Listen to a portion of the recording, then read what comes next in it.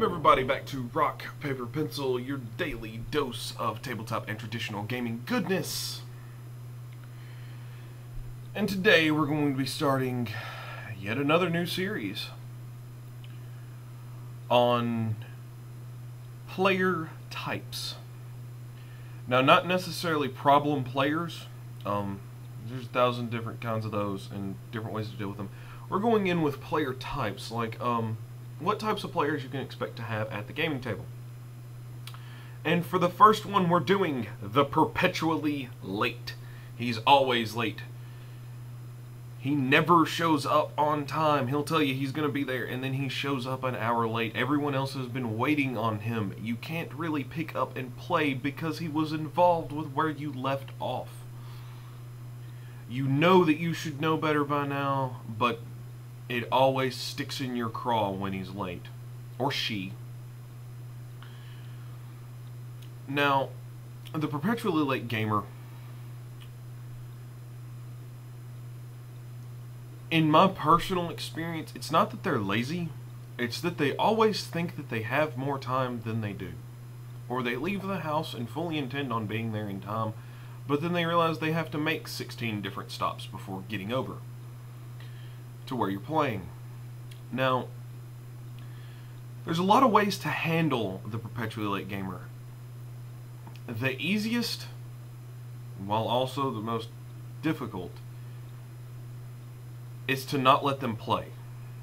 And that's going to come in with a lot of cases for some of these player types when you're handling them at the table. Another solid way to do it is to talk to them about it. That's always the first option you should go about. You should always, as a GM, pull them off to the side and say, look, you're always freaking late. Leave 20 minutes early than you were going to. Or if you've got to work and you have to work late and it's going to take you extra time, shoot me a text, call me, do something. You know your work schedule before today. Let me know. That's a solid way of handling it. And eventually that can help, but there are some that just, it never works. Another good way to handle it is to, which it does sometimes piss them off, is to always put them on the back burner.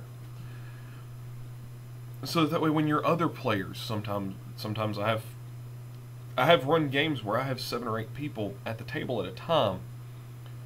And while that is very difficult to do as a GM, it makes it even more difficult when everyone's together and everyone is required for, it really needs to be there to move forward, and you don't want to just bot that character behind them, and you've got one guy that's going to be an hour and a half late, so you've got 7 disgruntled people at the table wanting to know why you can't freaking play yet.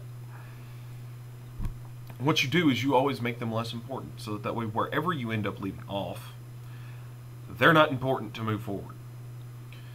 It's a harsh way to handle it, but sometimes that's what you have to do. Now, the Perpetually Late gamer is one of the easier player types to handle. You will run into it. I can guarantee you at any given point, as a GM, you will run into that player that is perpetually late. Sometimes multiple players that are perpetually late. I actually never plan to play until an hour after I've told everyone to show up. I never plan to. I already have everything ready, but I am always expecting to not get to start the session until an hour after everyone's supposed to be there, because I do have people that are perpetually late and just will not get it through their head that they don't need to be. Luckily, most of my players are okay with it, but I have played in games and I have run games where they're not. I was playing in a game at one point where we had a guy, through no fault of his own, was always late because he would never plan to work the day of game, but he always got off in time to play, but he would just be 20 to 30 minutes late. But he would never remember to text anybody to let everyone know that he's going to be late. So we all show up ready to play at 4:30 in the afternoon, and he's not there. No one can get a hold of him because, of course, he's at work. He can't really mess with his phone. No one can get a hold of him. No one can get anything with him. And we've got people at the table that are literally like, we're just going to kill his character so that we can move forward, so that we can play. I'm just going to backstab him, slit his throat in his sleep, and we can move forward. He can make a new one when he gets here. That's a harsh way to handle it. That's a very harsh way to handle it. I don't like that. It really bothers me when people do that. But it does bother me because I do have a very big thing about being punctual. It does bother me when people show up late to the table and don't let anyone know. In my experiences, if you are a perpetually late gamer, as long as you let someone know you're going to be late, things work out a lot better in your favor. Don't just decide to not text anybody or call somebody. In this age of digital communication, there is no reason that you can't get a hold of somebody to let them know that you're going to be late. Just do it. It's not that damn hard. And that covers, for the most part, the perpetually late gamer. If you've got any questions, comments, cuss words, as always, leave them below. Have you ever had an experience with a perpetually late gamer? Are you a perpetually late gamer?